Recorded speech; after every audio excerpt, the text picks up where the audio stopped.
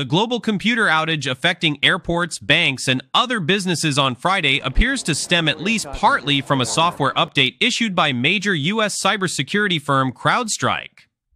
According to CrowdStrike, a defect found in a single content update of its software on Microsoft Windows operating systems. According to a post on X from CEO George Kurtz, the widespread outage has been linked to a piece of software called CrowdStrike Falcon. What is it and why has it caused such widespread disruption? Falcon is one of its software products that organizations install on their computers to keep them safe from cyber attacks and malware.